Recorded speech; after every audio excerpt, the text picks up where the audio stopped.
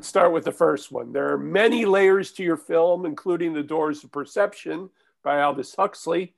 Yeah. What was the specific inspiration for your journey to the door? It was a lot of things. I like that you touched on Doors of Perception already.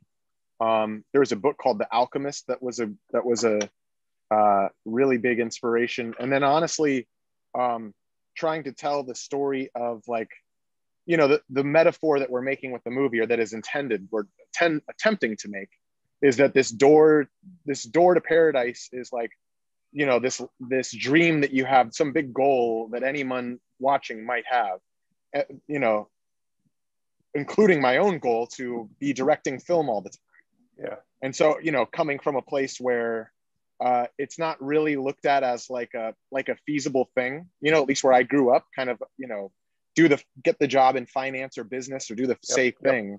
So it's kind of a reinterpretation of my own journey of like, is this dream even possible? And then, you know, like the journey and the strife and struggle to like get there, and the journey's not over, you know? And so that's really like the big influence behind it is. Yeah. Beautiful. Now, since the story is a journey, how did you specifically put your characters on that path? Did you give your actors different motivations, or were you trying to get an obsessive commonality to their character processes toward the door? Each one did have their own motivation. Like, so there's these different symbolisms going in. So for example, we've got, you know, we have Connor who has a lot of, like, he's pretty much painted with the self-doubt, right? We've got this superior in the form of, you know, this head hunter woman. And she's represents more about the ego, right? So she's trying to protect people from the door, right? Kind of, there's a line in the movie around, you know, were you just going to protect her entire life? And she, you know, she was keeping her daughter safe. And then we've got like the opportunists in the form of Paul and Michelle, who are out in the middle of the desert, who he runs into. So they all have their own angle to getting there, but they all are definitely obsessing over, like, they want to get there, and they each have their own method to achieving that end. Very good. So you set the film in a dystopian condition and came up with the situations associated with it.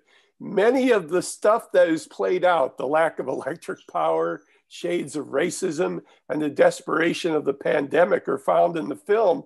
What predictive element chills your blood as we sit here in 2021? When we're trying to introduce the iconography of this doorway that represents, you know, salvation, right?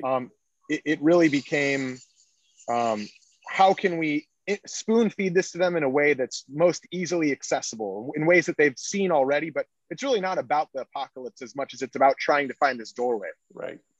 So to answer your second question, it's you know, what really chills me to this day is, I think, this idea of this kind of civil war. And I think we do see that in the movie as well, in terms of, you know, the civil war of people that are on both sides of this really divisive line of the door's real or no, it's not, or, you know, this person is the leader, and, you know, like, and so that scares me, because both sides really see it, that they're the right side, and nobody wants to compromise on their beliefs. And I think that's just heading toward a really scary potential future. That's pretty chilling, my friend. Pretty chilling. Yes. Yeah. So are you a storyboard or shots list director? When facing a day of shooting, what specific goals are going to give you the most satisfaction? Yeah, I would say definitely storyboard. Storyboarding, having the plan going in terms of like, what is the experience on screen that the audience is going to have while we're shooting it, is super important. Shot lists are great. And I still find that it's like seeing it as the audience while we're going in, I think, is just my own method for, you know, achieving a cutability, rather than like, let's get the master, then the tight, then, you know, like, you know what I mean? It's just a little sterile, I think, that way. Well, and you know, that was the Hitchcock. That was the Hitchcock technique. He would always draw it out and hated shooting the movie, but he loved drawing the form out. So since movies are a collaborative art, what point in the process from script to completion is most important for you in achieving that collaboration? Yeah, most important is tough, because it's easy to point to, like, you know, without a solid script, like, you got nothing, so that's important. Yeah. Or without the storyboards, that's, you know, if you don't have, there's so many most important steps. And to answer the question, I think the most important is, like, you can plan all you want, and, like, as I'm sure you well know, like, whenever you get on set and, like, you're about to roll camera, like, there's going to be a lot of things that you didn't plan on that, like, you've got to deal with and kind of make the creative decisions around. Yeah. And so I find that, like, that's the most important, is just having the trust in, like, the cast and crew in the moment to make decisions on the fly that are still going to fulfill on the intention of the scene. That's, you know, so, like, it's like having the plan and, like, not attached to the plan at all. That is great. All right. Finally, which film in the history of cinema would you like to take on as a redo?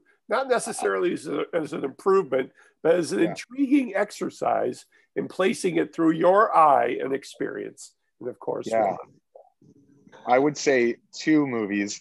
Right. One, I would love to have a shot at Taxi Driver. Wow. I love the dark, just making it. I would just love to just do a reinterpretation. It's already a masterpiece, so it's not like there's any opportunity to, you know, it's not like I would be trying to do it better, but it would just be such a fun exercise to, like, take a stab. And then another one that I grew up reading these Stephen King novels, the Dark Tower series. I love the magical realism of it and just going to these different worlds and everything. And I don't know that like, I would just love to, again, take my own shot. That would be a situation where I think I could do it better. Yeah. Yes. But yeah, I think both of those would be awesome. And then, you know, you're learning about what's possible as you're watching the movie, and you're just along for this beautiful ride. This is Patrick McDonald for HollywoodChicago.com. Copyright 2021.